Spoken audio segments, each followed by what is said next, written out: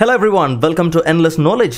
இந்த வீடியோல நாம எதை பத்தி பார்க்க போறோம் அப்படினா After Effectsல ஒரு waving flag-ஐ எவ்வளவு ஈஸியா கிரியேட் பண்ணலாம் அப்படிங்கறத பத்தி தான் பார்க்க போறோம்.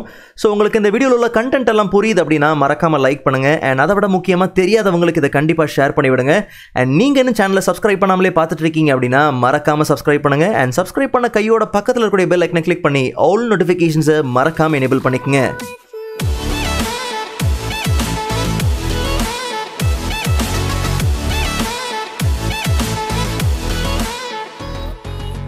Alright, so first of all ஒரு புது composition open பண்ணிக்கிறோம். So composition name waving and எப்பயும் போல 1920 into 1080 pixel resolution தான் நாம என்ன பண்றோம் யூஸ் பண்றோம். just நார்மலா நீங்க ஓகே கொடுத்து ஒரு புது காம்போ ஓபன் பண்ணிக்கங்க.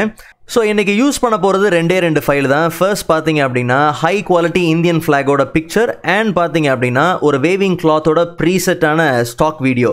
So இந்த வீடியோ டவுன்லோட் பண்றதுக்கான லிங்க் நான் ஏற்கனவே டிஸ்கிரிப்ஷன்ல கொடுத்திருக்கேன். நீங்க அங்க இருந்து தாராளமா டவுன்லோட் பண்ணி பிராக்டீஸ் பண்ணிக்கலாம். So ஃபர்ஸ்ட் நாம இந்தியன் flag ஓட picture என்ன பண்றோம் அப்படினா முதல்ல பிளேஸ் பண்ணிக்கிறோம் and ரெண்டாவது லேயர்ல நீங்க என்ன பண்ணுங்க அப்படினா அந்த waving cloth ஓட stock video என்ன பண்ணுங்க ரெண்டாவது லேயர்ல பிளேஸ் பண்ணிக்கங்க. ஸோ இந்த வேலையை ரொம்ப ஈஸியாக முடிக்கிறதுக்காக நீங்கள் என்ன பண்ணலாம் அப்படின்னா உங்கள் ஃப்ளாக் லேயரை செலக்ட் பண்ணுங்கள். ஐ மீன் இந்த பிக்சர் லேயரை செலக்ட் பண்ணிவிட்டு அந்த லேயரோட பிளெண்டிங் மோடை நீங்கள் என்ன பண்ணுங்கள் அப்படின்னா மல்டிப்ளை நார்மல்லேருந்து மல்டிப்ளை நீங்கள் சேஞ்ச் பண்ணாலே போதும். இப்போ நார்மலாக நீங்கள் ப்ளே பண்ணி பார்த்தீங்க அப்படின்னா அப்போ உங்களுக்கு அந்த வேவிங் ஸ்மூத்தாக உங்களுக்கு என்ன ஆகும் ப்ளே ஆகும். ஸோ இன்னும் பார்க்குறதுக்கு கொஞ்சம் ரியலிஸ்டிக்காக இருக்கணும் அப்படின்னா நாம் ஒரு சில விஷயங்களை என்ன பண்ணலாம் அப்படின்னா சேஞ்ச் பண்ணலாம். உதாரணத்துக்கு இப்போ நம்ம என்ன பண்ணுறோம் ஃப்ளாகோட லேயர் என்ன பண்ணுறோம் அப்படின்னா ஆஃப் பண்ணிக்கிறோம்.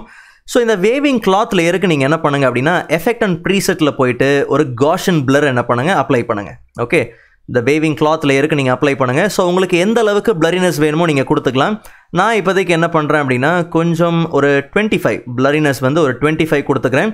ஸோ எட்ஜ் வந்து நமக்கு இந்த மாதிரி ஃபேட் ஆகக்கூடாது, எட்ஜ் இந்த மாதிரி டார்க் ஆகக்கூடாது. ஸோ அப்போ என்ன பண்ணுறோம் ரிப்பீட் எட்ஜ் பிக்சல்ஸ் நீங்கள் என்ன பண்ணுங்கள் செக் பண்ணிக்கோங்க.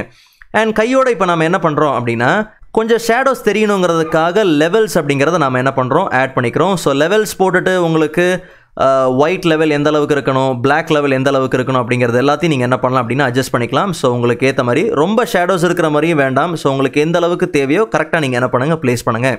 ஸோ இப்போ நார்மலாக நீங்கள் என்ன பண்ணுங்கள் ஃப்ளாக் லேயரை ஆன் பண்ணுங்கள். ஸோ ஆன் பண்ண கையோட அந்த ஃப்ளாக் லேயரை செலக்ட் பண்ணிவிட்டு எஃபெக்டில் போய் நீங்கள் என்ன பண்ணுங்கள் அப்படின்னா டிஸ்பிளேஸ்மெண்ட் மேப்பை நீங்கள் என்ன பண்ணுங்கள் அப்ளை பண்ணுங்கள்.